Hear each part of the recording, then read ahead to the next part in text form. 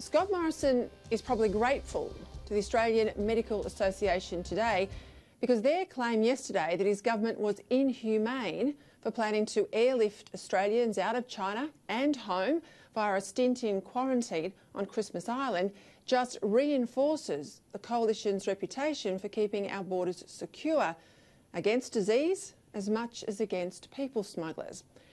When it comes to border protection, the more the government is attacked for being too strong, the better it is for the government. And the more it highlights the sort of risk Labor continues to pose.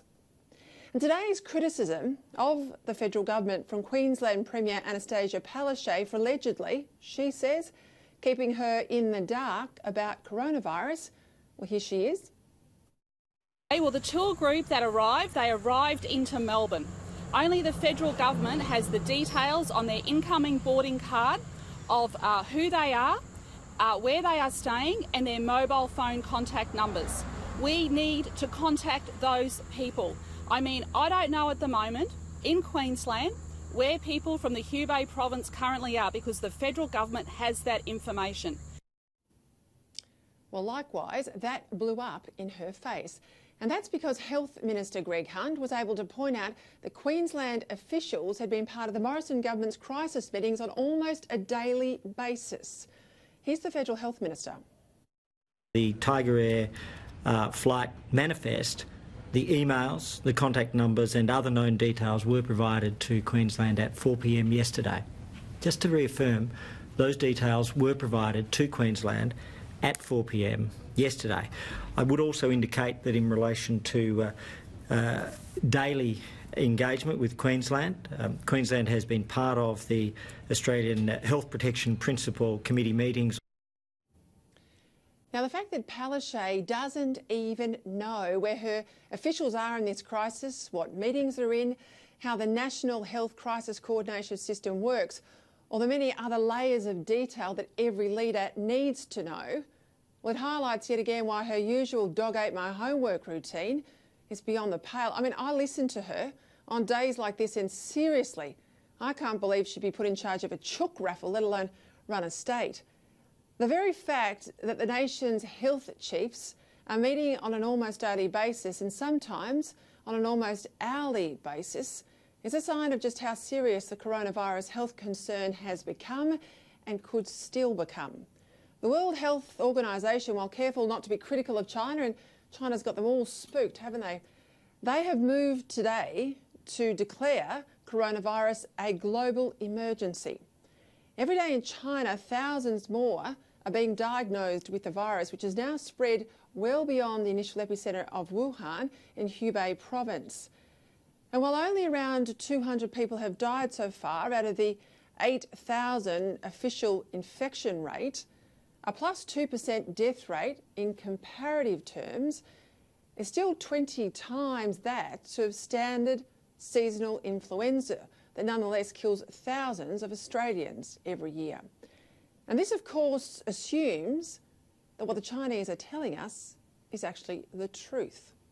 It's worth noting too that with diseases like this, there's always the chance of a more virulent strain emerging before natural resistance starts to kick in and before vaccines can be discovered, trialled and mass-produced. Each week there are 167 direct flights from China into Australia. That's more than 20 flights a day, or about 10,000 people every day, every week, coming into our airports from a country that's now in virtual lockdown, at least in terms of international travel. Now, I accept halting all flights from China, it's a big call. But to my mind, public safety must come first. Of course, banning travel from China would impact our universities. I said last night we're about here in Australia to receive the annual influx of around 160,000 Chinese tertiary students, and doubtless should travel be banned, the university vice-chancellors will scream that it's an overreaction, even though, of course, students stuck in China could go online for their classes, at least for the time being. But the last thing we would want here as Australians are universities putting revenue before our country's safety. Already a number of airlines, but not including Qantas as yet, already a number of airlines have suspended flights to China, mostly because they're coming back full but going over empty, so they're no longer profitable. The difficulty, if and when flights are banned, is what people, well, expected, that people will start coming to Australia from China via third countries.